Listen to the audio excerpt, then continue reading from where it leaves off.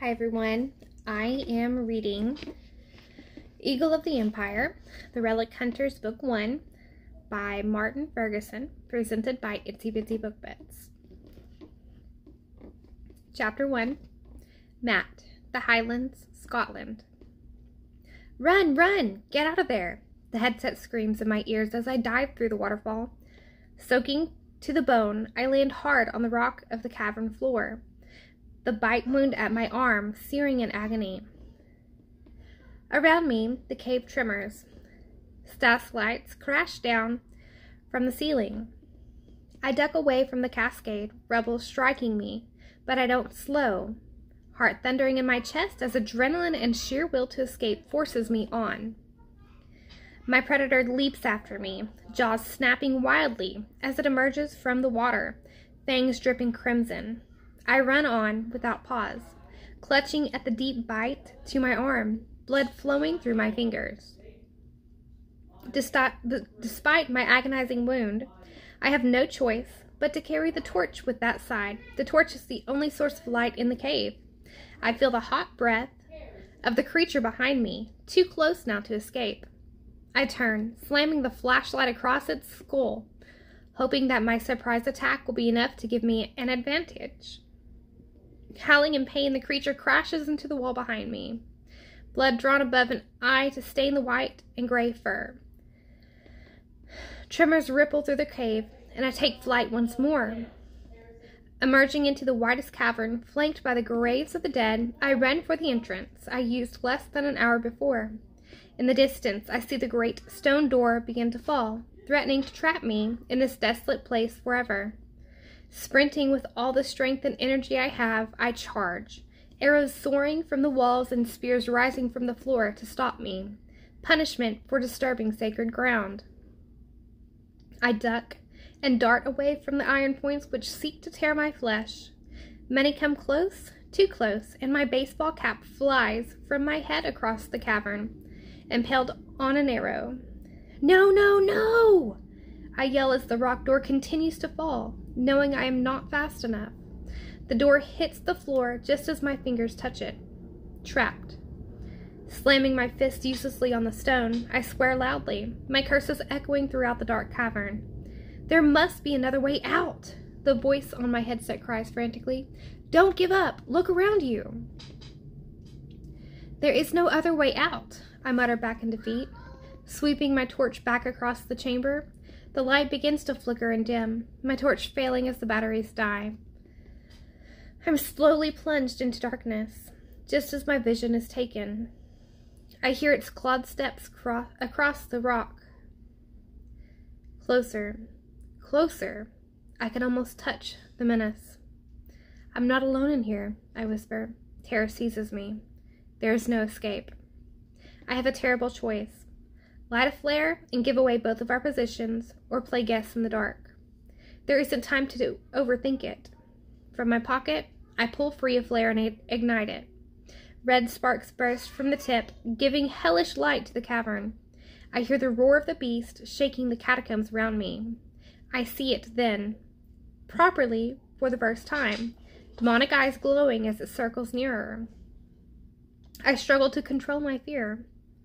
All I can do is breathe deep, readying myself for one last fight. I have no choice of surviving. Are you sure there's no way out? The voice in the headset pleads. There isn't, I say, resigned to my fate. The red eyes of the monster are curious. It's as if it's waiting to hear what my last words will be. Can you call Kat for me? Can you put me through to her? All I want is to hear her voice one last time, to tell her I love her. To tell her I will always be with her. To tell her I'm sorry. I've tried to contact Kat already, but she isn't picking up, the voice informs. I'm sorry, Hunter. Typical, I say, forcing a laugh. She never picks up the phone when it's important. Tell her for me, will you? Tell her I struggle to find the words to say my goodbye. I'll tell her, the voice says, and I can hear the sadness and devastation. My final thoughts are of my family, my brother, my mother, and of course Kat. I'm sorry, I whisper to them, knowing they will never hear my last words. The beastly roar grows deeper, louder, as the creature paces towards me. It is preparing for the kill. I will not fall without a fight. Come on, then, I urge, but it only roars again, as if playing some kind of game. Come on, I yell. A deep, menacing voice calls out to me from the shadows. It echoes throughout the chamber, giving it an unearthly quality. You are right, my friend. You are not alone. Who are you? I am answered by the sudden flare of blue flames at the center of the chamber. They grow with astonishing speed, rising high and filling the cavern surrounding me. You are not alone, the voice states. You are never alone. The flames grow closer as if reaching for me. Their heat licks my skin. There is nowhere to run, nowhere to hide. I sense it, your past, your tragedy. The blue flames surge towards me, engulfing me. All defined senses are lost as I scream in sheer agony. Hunter! The voice in my headset cries, Hunter! Adam, Richmond, London, England. My classmates are cheering me. Hunter! Hunter! Hunter! As I pull myself up from the windows to the drain pipe and then to the top of the building. Standing on the rooftop of the college, grin broad across my face, I raise a finger to my lips to hush the small crowd on the playing field. They don't stop. Their cheers grow until I give up my protest and lift my arms high in triumph. My name is Adam Hunter, and I am a failing student at the Ket Sixth Form College, dreaming of a life beyond textbooks and classrooms. 16 years old, a week shy of my 17th birthday, and always daydreaming of escape and freedom. Handsome, with a perfect athletic build and a dazzling smile with dark spiked hair and blue eyes. That's me. Modest, too. Careless, reckless, always distracted. Those are just some of the words used to describe me. And to be fair, they're probably spot on. I stand and salute my adoring fans one last time before backing away from the edge. The smile is still at my lips, but I can't help it. The challenge has begun. I am wearing the usual jeans ripped at the knees, a red hoodie, faded gray leather biker jacket, and old trainers, muddy and faded with use. I cross the roof, vaulting over all obstacles, and then leap to the next building, unhindered by the effort needed, and fearless of the gap, height, and potential fall, and probably death. My friends call it parkour or free running, but I simply see it as making the world my own private playground. I drop out of sight as I see teachers pass the windows opposite to where I prowl the rooftops, lingering for a few seconds before rising again. The way is clear, and my presence unnoticed.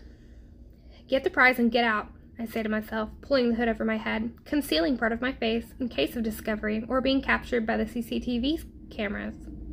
No worries. One more time, I cross to another rooftop before nearing a skylight, popping its lock open with my trusty penknife, my father's gift from long ago. I wait and listen for signs of discovery, but no alarm is raised. Opening the skylight as wide as it'll go, I squeeze through and drop to the classroom below. As I fall, my jacket catches on a chair and sends it tumbling towards the floor. My reflexes are, thankfully, quick enough, catching the chair before it can crash to the ground and betray my location. No worries, I whisper to myself in relief. Carefully, quietly, I put the chair down, but I hear an approaching voice from outside coming closer. Quickly, I duck down behind a desk as a teacher walks past the room. She speaks loudly on her mobile phone, complaining relentlessly about her terrible students and our misdeeds. I know the voice all too well. It belongs to Miss Rhodes, known as Spike to her pupils. Peering through the window, I see her, a tall woman, big, dolled-up gray hair, and a damning stare that would terrify most. Not me, though. I just find it funny and struggle not to break down in laughter each time she yells at me. Her hair is nearly all gone, but for one solitary lock that won't settle, no matter how much she tries to brush it down. Unsurprisingly, she hates the name. And the Hunter boy, he's getting worse by the day. Nothing like his brother before him. They're the sons of a teacher, did you know? Who would have thought he'd turn out like this? Mind, they're often the worst. My mother certainly knew despite our best efforts. She is glad she never had to teach us, especially me. Not only did he unscrew every nut and bolt in my chair so that it collapsed when I sat down today, she continues, but I am certain it was him who broke into my cabinet, stole my test papers, and replaced those I was to hand out today with the answer copy. Unsurprisingly, they all scored 100%. I struggle not to laugh until Miss Rhodes passes on. Yeah, it was me, I whisper once out of earshot. Grinning still. Another bout of detention on its way, I guess. Moving to the doorway of the classroom, I crouch down, looking down the deserted corridor. My mobile phone buzzes twice in my pocket, and making sure no one is approaching, I quickly look to its screen. 2 messages showing. Hurry up, Duncan. You're running out of time. Sarah. Nothing like pressure, I say, returning the phone to my pocket. Checking the corridor one last time, I set out, running quickly and silently. I stop a few times, listening for approaching footsteps, and peer into classrooms. But just as I am nearing my destination, I see the door before me swing open. Spike emerges. She's still ranting on the phone.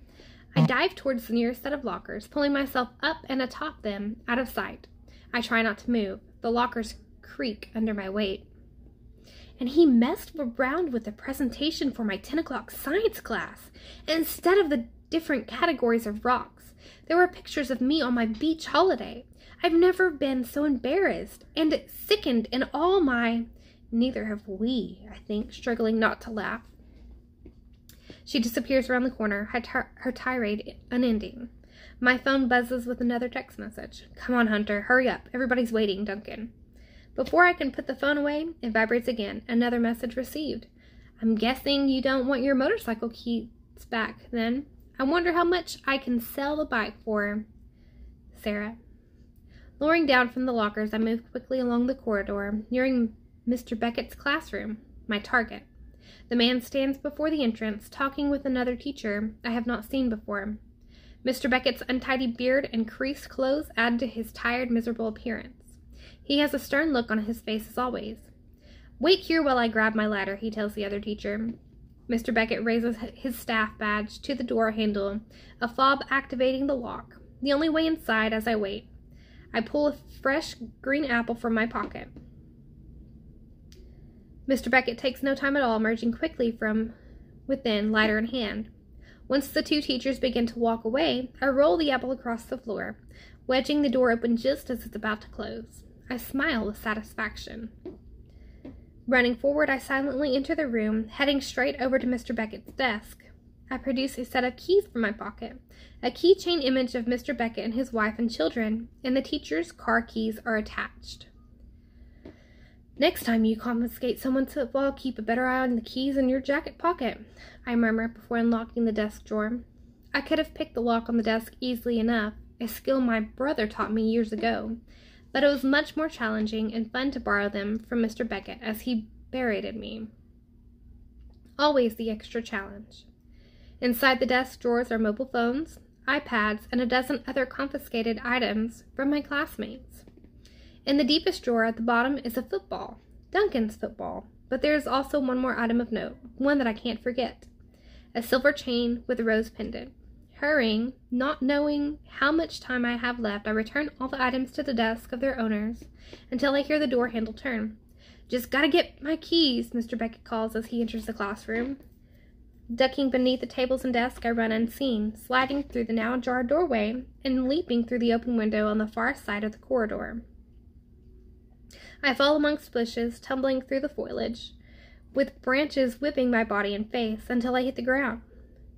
Rolling as I land, the impact is still enough to drive the air from my lungs. Coughing and gasping for air, I stagger up and jog on, football still in my arms.